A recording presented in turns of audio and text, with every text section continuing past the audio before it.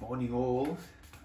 In my hot little hands, I have a project that Awakening of the Senses has been busy involved with over the last 6 months.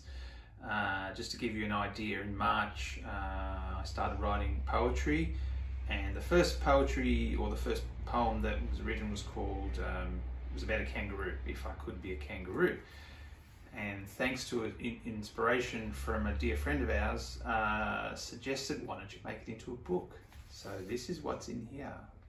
So I'm both anxious and nervous, but also proud of this moment because it's something that we've never done before. So I'm going to, it's like opening a tennis racket or something. So I might be getting all this, all the excitement. Ooh. All right, here we go. Sorry about that. So there it is. Our first kids book. One of a series of kids books. Look at that. It's got front, back. I'm not sure whether you can see. It looks awesome. It's exactly what I was looking. All the colours. I'm not sure whether you can see all the colours. The most important thing that's beautiful about this book is it's dedicated to all the beautiful Australian animals that were lost in the Australian bushfires in 2019-2020. But as you can see, all the beautiful illustrations by Tullip Studio, who are a Malaysian-based illustrator who brought the poem to life. So I might actually read how about I read it? This one's called If I Could Be a Kangaroo, and maybe I'll just look here. If I could be a kangaroo, I'd jump and cars would pass. With leaps and bounds, I'd catch the bus to be on time for class. There you go. It's actually based on my son Jake, who's in a kangaroo onesie and he's jumping around on top of the buses to get to school on time. The school canteen is where I'd snack with books inside my pouch. A whiz at shooting baskets, I would never be a grouch.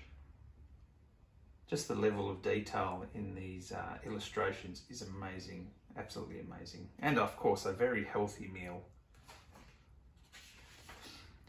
The bell would ring and out I'd go, like rockets that can fart. I'd soar up towards the sky and then return to earth, so smart. There you go. Leaving school, I've got rockets on the feet, off to the sky.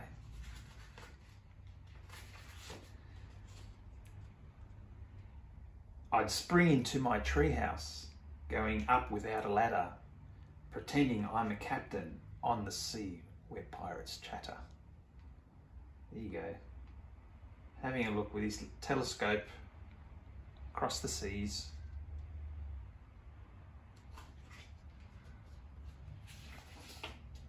It's time for dinner, I would hear, and shortly ride on cue. I'd sail my floppy ears to land, hurrah, it's garden stew. With all those lovely healthy options. It's got watermelon, my favourite, banana, grapes. Just a delicious meal for a kangaroo, don't you think? And for any kid for that matter. To clean my dirty claws, I'd use a bath time brush with prickles. And soap that's slick and foam that's really fun because it tickles. Look at that. Making little kangaroo ears with all the foam. I feel like I'm on play school. At sundown, I'd be safe in bed, asleep without much warning. I'd surely have sweet dreams at night and bounce back in the morning. So there you have it. First ever kids book, If I Could Be a Kangaroo. Very proud moment to see this come to life and all the beautiful people involved. So what I'd like to thank is again Tullip Studios for the illustrations. Robin Katz from the US, who's an editor, who's helped with some of the flow of the poem itself. Of course, my beautiful partner who's on the other side of the camera, for Nancy Matos, who's put up with my crazy ideas and has been putting up with all this creativity at the middle of the night. But yeah, just especially also a lot of the supporting book groups on Facebook, which really helped in terms of understanding how to put a book together. But if anyone wants to get a printed copy, would love you can either go to Amazon or Barnes and Noble, and I can put the links on the